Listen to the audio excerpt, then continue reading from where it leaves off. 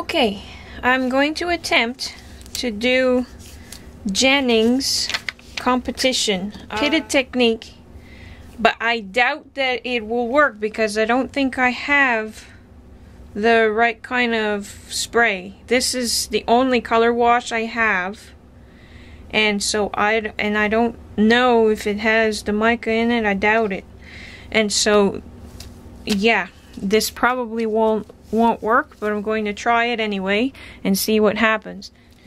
Okay, I'm going to use some red, but I'm going to make it darker red. So first I'm going to use some black.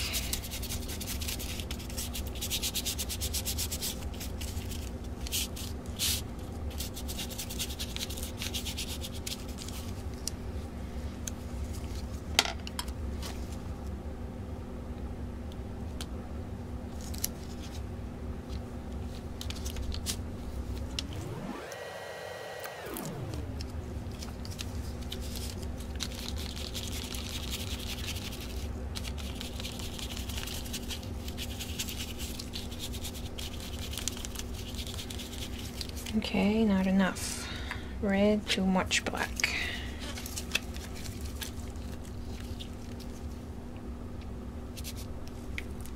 I'm running low on my paint, so I'm going to have to go to the art supply store soon. There we go, that's more what I was after. More of a maroon color.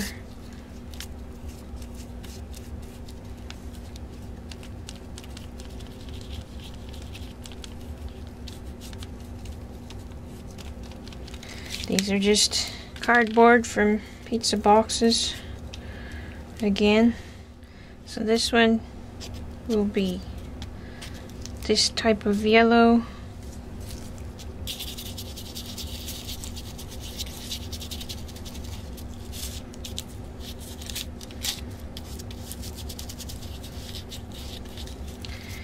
And a little bit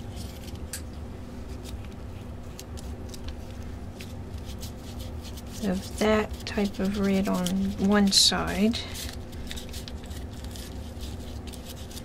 This one, actually this one will be blue, and a little bit of black on one side. Okay, that's more than a little bit.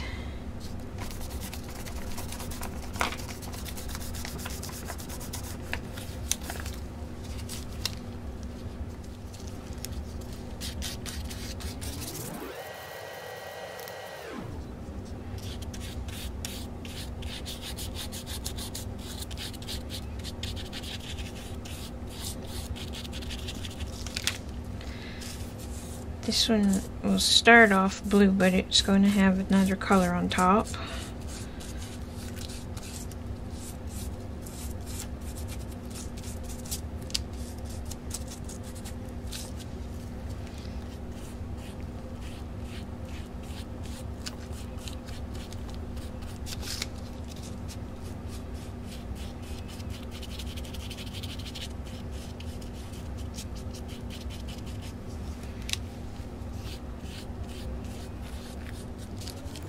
Okay, I'm going to add some silver to this peace symbol.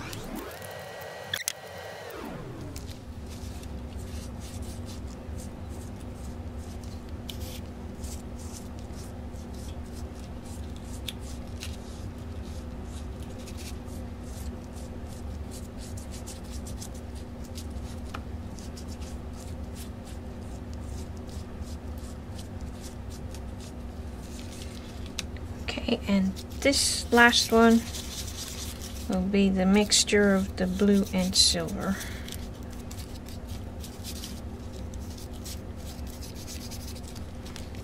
My ink pad is, my Versamark is rather old, so it may not work as well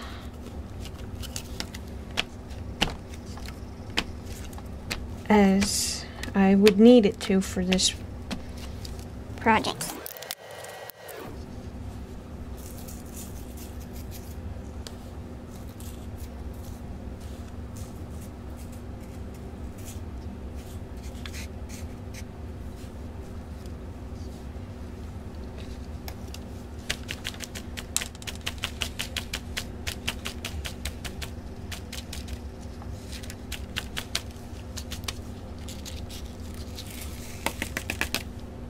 Looks like it might be working pretty good, actually. So I'm going to go ahead and emboss these with this UT so that I can do most of that in one.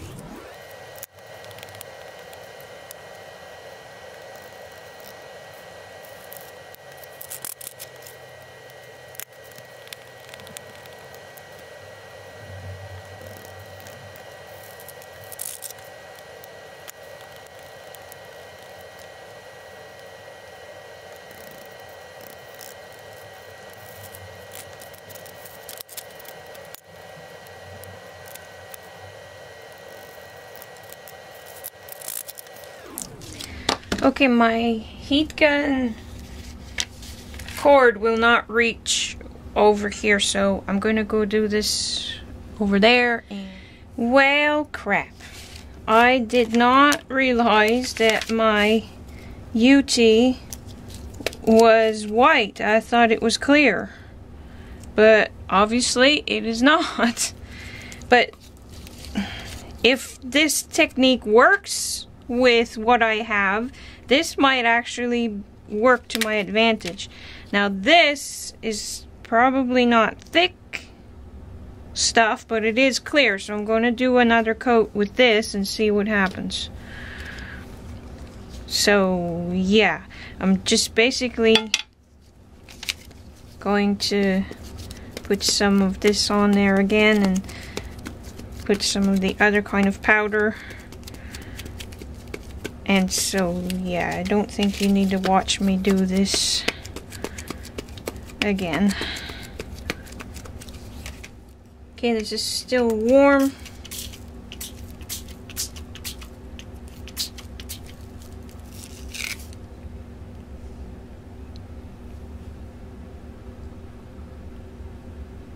I really don't know if it's going to do anything.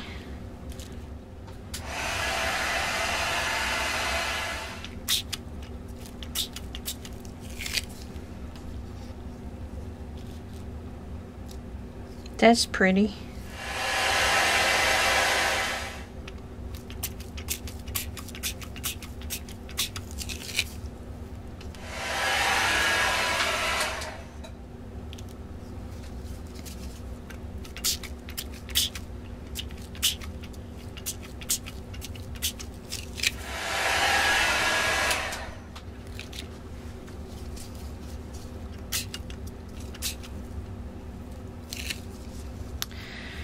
Okay, gonna hit that with the heat gun and see what happens. Cool, it worked. That is so awesome. Okay, so I will show you what I'm going to do with the round ones soon.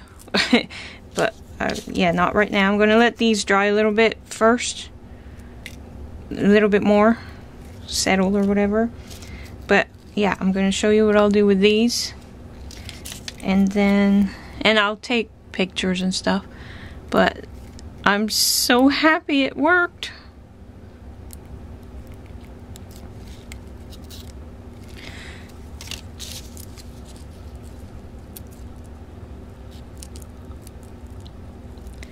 Okay, so yeah, if my UT was clear stuff, this would have been much better, but I had to work with what I have, and this, as I said, is the only color of color wash I have, so the other things I have are dilution sprays, and I doubt that, I don't know if those would work. But anyway,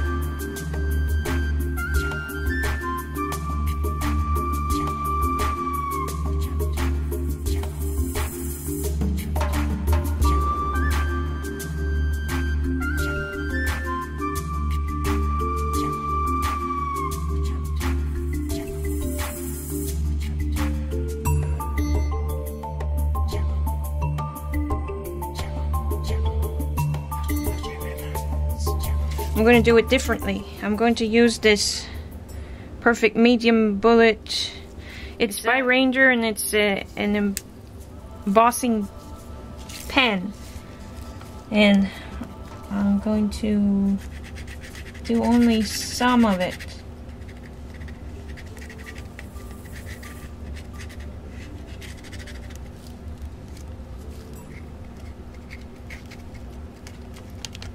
And see what happens.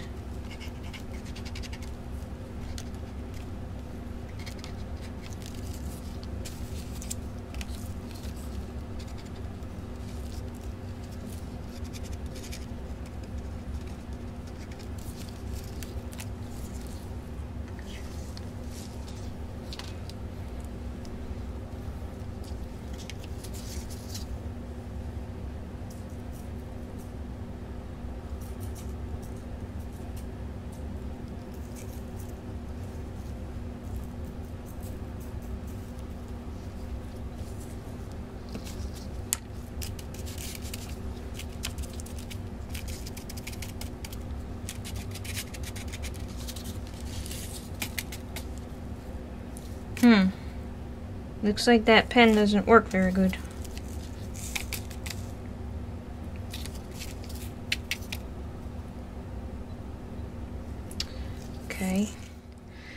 Okay, it did better than I thought it did. And it is sort of doing the effect I was after. I am going to use the clear powder on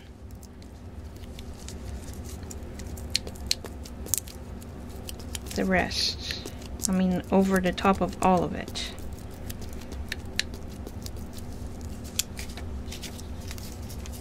But only the top part of the mushroom.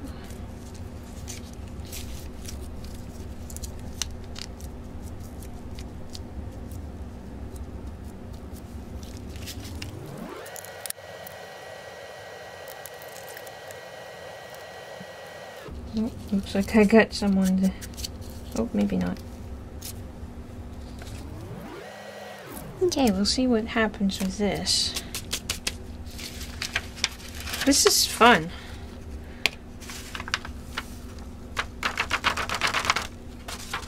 A fun, playful thing. I am having a problem with the heat gun blowing these around, so... Anyway, we'll see what can be done here. Okay, hopefully they're all still warm enough.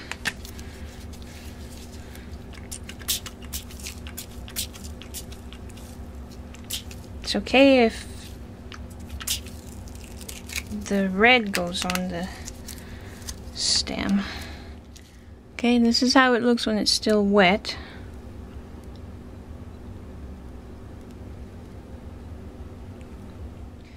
Okay, I just finished heat embossing it again, or heating it, and it's kind of neat what it did. It's like it burnt it. It's neat. I kind of like the effect it made. I will take close-up pictures and stuff. I just wanted to show you.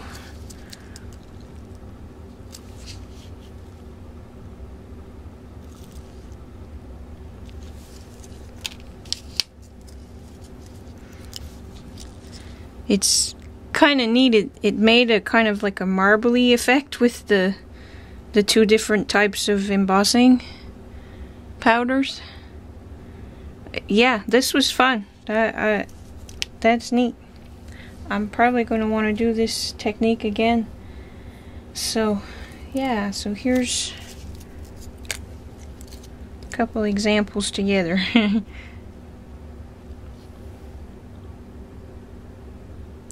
Okay,